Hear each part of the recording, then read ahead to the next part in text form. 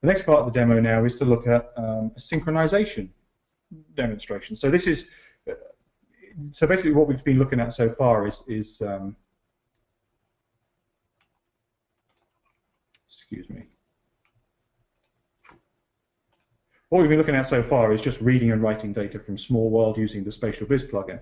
SPS also market an Oracle Spatial plugin that has some very specific capabilities built into it to support synchronization of data with Smallworld.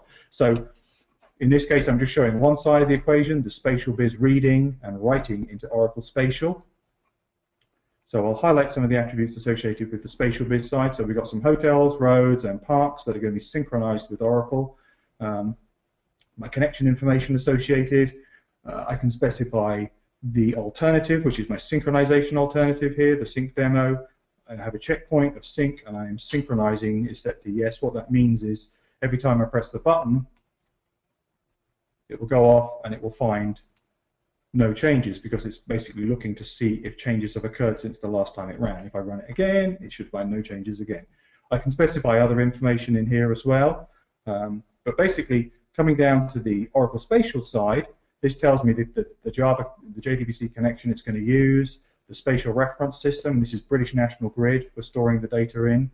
So working with the SpatialBiz plugin, it's taken any of the source data from the Smallworld database, which is in a millimeter coordinate, a millimeter unit system, and it's projecting it automatically on the fly into a standard EPSG SRID reference system. So it's in either in a feet or meters coordinate system that can be then used by Oracle Spatial directly, by FME, by any other GIS type tool.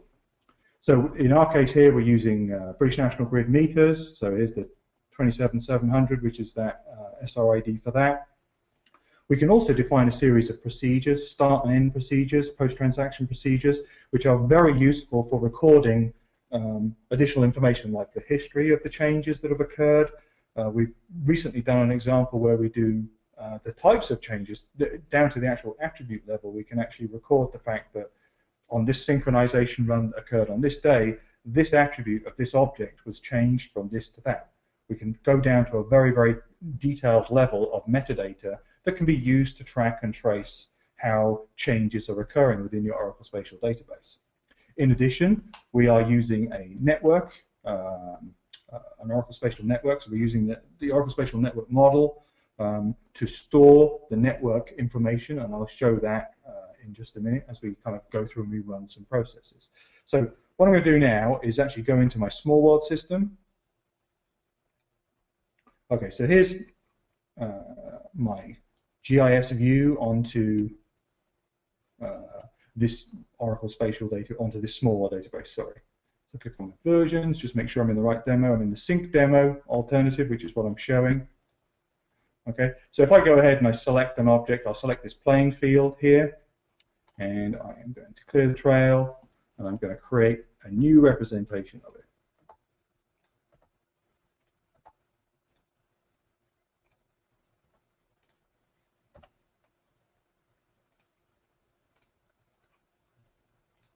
So update the geometry. I'll also select this annotation here and change that from Cambridge City to Cambridge Town.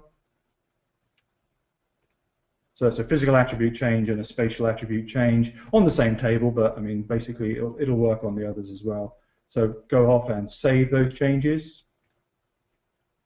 So normally, obviously, I wouldn't work in the actual sync demo alternative. I'm doing it for just for demonstration purposes here. Typically, you'd work within your design alternatives or your other engineering alternatives, and as the data merges and posts around the Smallworld version management hierarchy, at some point it will get into the synchronizing alternative, at which point it will then be eligible to be sent over to Smallworld. So here it is, it's now in sync demo, ready to go. So if I go back to my workspace over here, I can now press the synchronization button, and it will go and it will check and see what has changed in the source database, pull out those features, and in this case there's only 2 parks that changed, and it's written the data over into Oracle Spatial.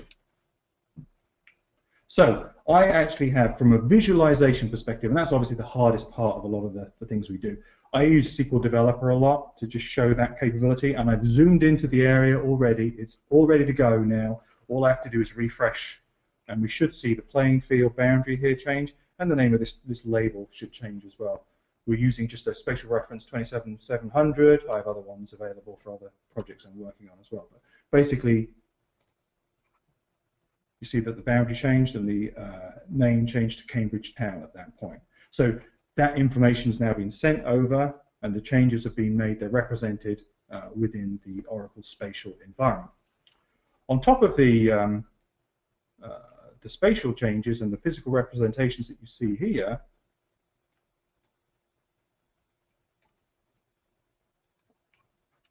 I also want to show you some of the topology tables as well, just for representation, just so you know what's going on. So it's within this database here. If I scroll down to the road network, this the roads and the hotels here all form a network path on the actual road network. So I have the road links here. If I look at the data, I can see the link IDs, and these are the link IDs that came from Smallworld, start node, end node, plus the geometry associated with it.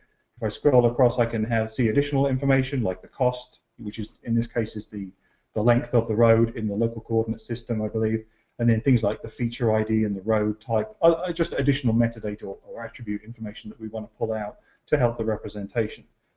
In addition, we also have the nodes as well, so we can see the individual nodes and their representation if they're associated with a point feature in this case. And then finally, the Oracle Spatial plugin will also build this reference table here. And so this is an extension to the Oracle Network Model that allows us to indicate that Smallworld features, or Oracle features rather, are associated with topological elements, links and nodes, and potentially polygons as well, within the manifold network. So having this kind of reference table there that allows us to say these features are associated with these links and these nodes means that we can use the Oracle Spatial network modeling tracing operations, which are very comprehensive, and then we can use constraints, which is a standard extension to that network modeling environment, to leverage and access attribute information from the associated road, in this case, or main, or primary conductor, or switches, or valves, etc., to determine whether or not a trace is actually open, the path is open, whether the road can be navigated because it's in the right direction, whether the primary conductor is part of the same circuit that you wish to trace, to identify. So basically we can actually, because of this reference table, we can link across, and we have a number of very comprehensive examples of actually how to do that. So that's, that's kind of writing, using the spatial SW sync and how we can bring data across. As I said, that we would have an equivalent database, or equivalent workspace rather, that would bring the data back from Oracle Spatial to the other direction. When we're pulling data from Oracle and reading it into Smallworld, we would either use the network Oracle Workspace Manager, to determine change on the Oracle side, or we could use triggers, which is a very commonly used approach to determine that change has occurred within the Oracle Spatial tables.